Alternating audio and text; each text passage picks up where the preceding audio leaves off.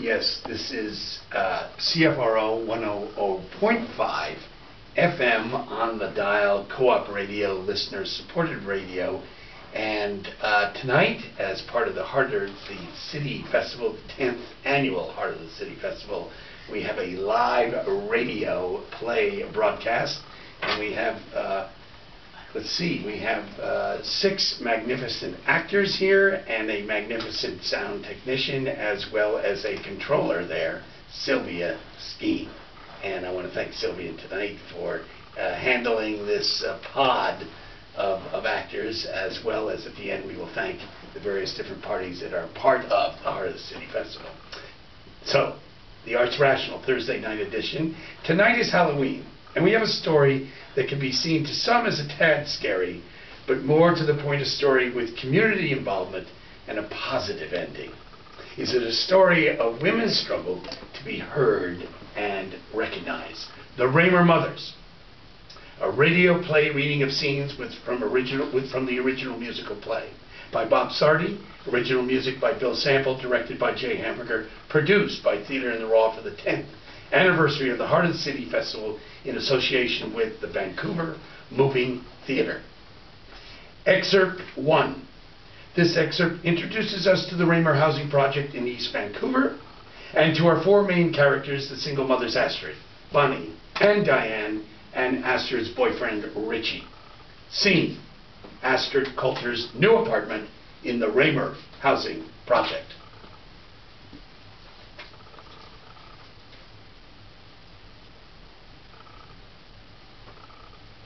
Yes?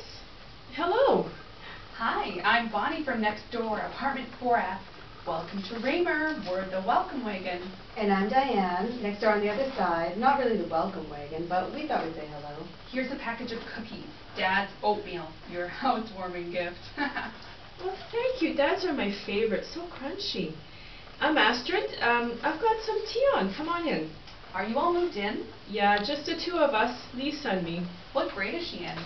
6. That last school was a bit of a disaster, though. I don't think the teacher understood her. My Tommy's in grade 6 too, Seymour School. This your first time in housing, Astrid? Yeah, you know, I was kind of worrying about moving here. I heard so much about the projects, the neighborhood, the junkyards around here, the docks, the beer parlors, Hastings Street. I didn't know what to expect. Yeah, very colorful. But you know, I had to get away from that dump. Basement suite on Kingsway, rats, mold. I'm hoping that this move is going to be a change for the better. One thing you gotta like here is the rent. It's so cheap. $40 a month for 2 bedrooms. Yeah, subsidized. You know, what I was paying at the last place, it was killing me. And everything here is still pretty new, so stuff works. You know, my last place, I never knew when the fridge and stove were going to die on me. One time, I lost a week's food. One great thing about Raymer, there's so many kids. You have to have kids to get in here. Everybody's going through the same things, you know, welfare, single moms. People share a lot of stuff. You know, I'm glad to hear that. I had to move so many times the last few years since I split up with my husband, Rudy.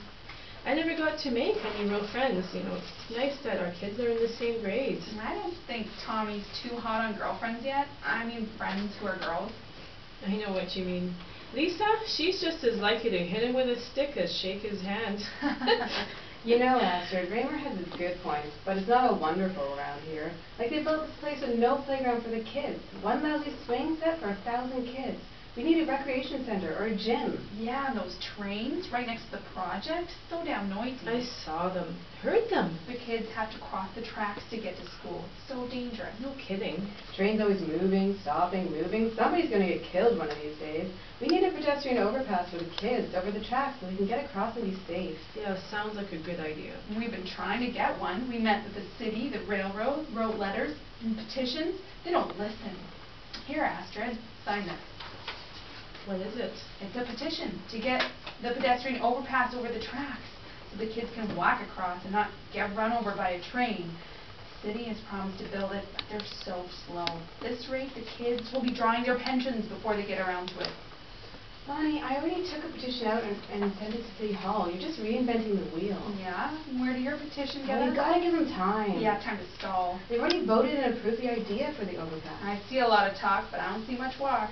Bonnie, I thought you said they don't listen to petitions. Well, you gotta do something. Do I have to sign your real name? Of course, why not? I don't like to sign things. I've got in enough trouble already signing things. And yeah, like what, your marriage certificate? They might hassle me. Who? Well, I don't know, welfare. Don't worry, a lot of people signed. Well, okay. Thanks. That's one small step for Raymer, one giant leap for womankind. Oh, now I wonder who that is. Oh, Richie, it's you. Hey, doll. Richie, where have you been? I thought you were going to help me move. I rented the truck and all. I had to pay 2 guys to help me. You know, I wanted to, doll, I really did, but I was stuck in the lineup for the Stones concert. I can't get no satisfaction. Stuck in the lineup. Yeah, you know, get the tickets and scalp them, double my money. You know, so how much did you make? Well, it's a bummer. By the time I got to the front of a line, they were sold out. No more tickets, all that time wasted. Well, Richie, you could have called. I had to pay those guys to help me. This kind of stuff just happens too much with you. I told you, doll, I was in my lineup. I couldn't leave. Richie, this is Bonnie, my next door neighbor, and Diane. She lives on the other side. They're the welcoming committee. By the way, Astrid, if you're planning on anyone staying overnight at any time, you're going to have to play it cool. There's no overnight visitors allowed in Raymer. You know, men, they think if you're living with someone, he must be giving you money. That would be a long shot with Richie. Oh, doll, that hurt. If you get extra money, welfare will dock you. If you want an overnight visitor, you have to sneak them in past Checkpoint Charlie. Watch out for the janitors. They'll think on you. They have inspections for, you know, roaches. They look in the bathroom for an extra toothbrush or men's shoes under the bed or even men under the bed. There are so few men living in Raymer, they stand out like a sore thumb. I've got my own place in Burnaby. There's no way I'm letting any man cut into my income. I can't afford things as it is now. I run out of money at the end of the month every month. It's a pit. I just hate being poor, always having to go without, tell the kids no. You know, Diane, poverty's in your head. It's a mental state. You're thinking like a victim. Well, poor me. Well, I don't consider myself poor. Have you looked at your bank book lately? Yeah, I've got no money, but I'm fighting back. This is only temporary. We've been up, we've been down, we'll be up again. Well, that's easy to say. Richie, now that your Rolling Stones scheme has fallen through, what are you going to do? Doll, I got something cooking. Like what? You know, a deal. What kind of deal? Ah, doll, it's hush hush. Don't want the competition finding out. When you got a deal going, you got to work the angles fast, because I am the man. Oh, brother. Come on, Diane. See you around, Astrid. Yeah, bye. What's her problem? I don't know. I just met her. Well, you haven't just met me. Oh, Come not- here, doll. Not now, Richie. Come on, I'm in the mood. I've got to finish unpacking. I'll show you packing. Richie, I can't just turn it on and off. Just try, doll. You'll be glad you did. Boy, you think a lot of yourself. Got my mojo working, and it's gonna work on you. Oh, yeah, doll. Oh, Richie.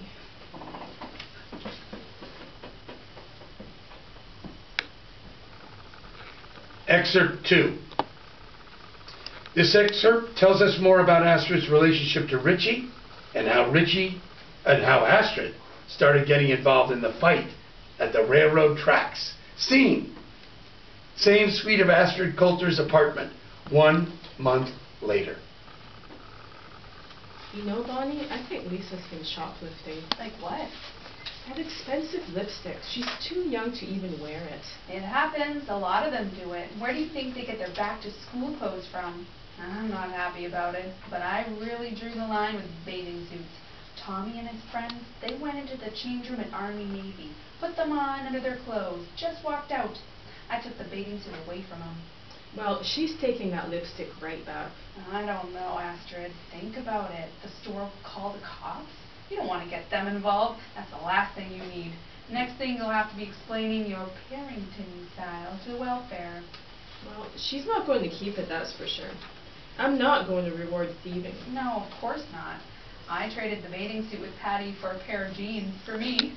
So you benefit from the crime? I never said I was perfect. Anyway, there has to be some kind of punishment for Lisa. Take away something she likes. What's her favorite show? The Partridge Family. You know, I think she's got some kind of crush on David Cassidy. Maybe it would make her think about what she did if she had to miss him for a few weeks. I thought she didn't like boys. No one asked me to explain it. Maybe she likes it because they're all so normal on the show. Cool but normal. They see things on TV. I know what you mean. Other kids have expensive stuff. Oh, Richie, you're finally up. It's almost noon. Good morning, doll. Hey, Bonnie. You getting much lately? Yeah, nice to see you too, Richie. I hear they're hiring down at the Longshore Hall, union wages, you know, honest work, but you wouldn't be sleeping in anymore. Nah, I'm through with that 9 to 5 stuff. Beat my brains out for what? You know, if you try it, you might like it. A lot of guys don't think it's so bad. Look. Regular paycheck. I did try it. It's not for me. You had a real job? Yeah. Langkirk Electric down on Marine Drive by the river. We went on strike just to get a contract. They said it was illegal. 300 guys kicked out. Scabs got our jobs. I got arrested. Lost my job for what? Never again. Now I got a better way of doing things. Anyway, I'm out of here. Going to work. Gotta see a man about a horse. Bye, doll. Bonnie. Richie, you didn't eat anything. Who's got time to eat when you got a hot deal on? Here, take a bun.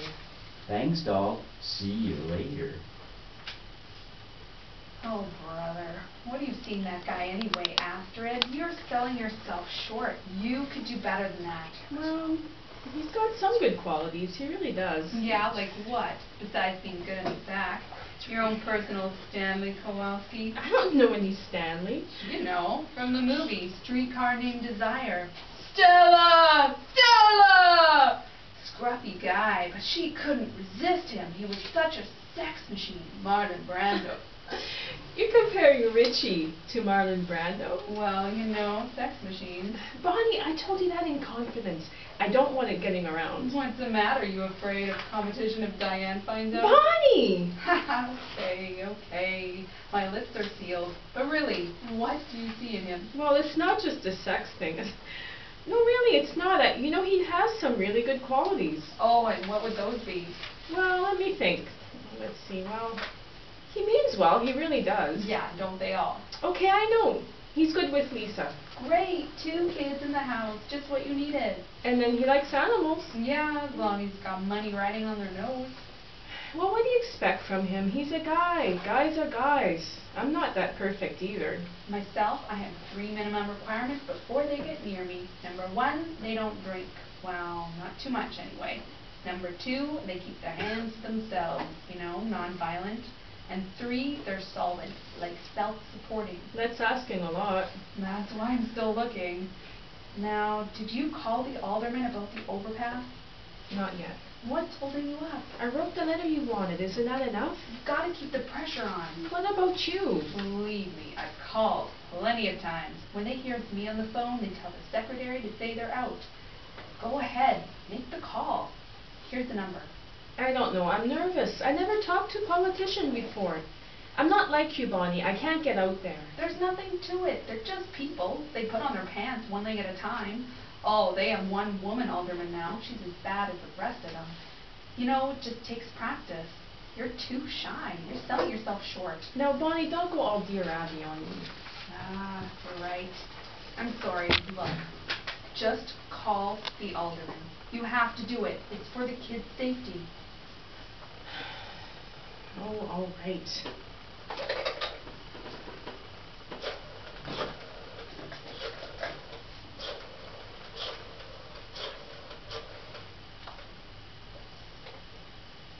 Hello, can I speak to Alderman Carmichael, please? Alderman Carmichael, please? It's Astrid Coulter calling. Yes, thank you. Hello, Alderman. My name is Astrid Coulter, and I live in Raymer Housing down on Campbell Avenue. Oh, you do? Good. Yes, I like it. It's home. The reason I'm calling is about the overpass. You know, over the railroad tracks.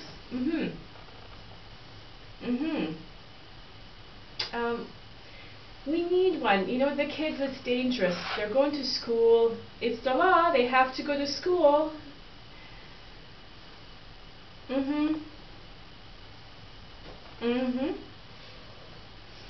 Okay, well, thank you. Astrid Coulter, thank you, goodbye. Well, what did he say? He said they're working on it, but it's complicated. That's it? That's all he said? Basically, yes. He said it's complicated? Yes, that's what he said. What is so complicated about kids' safety?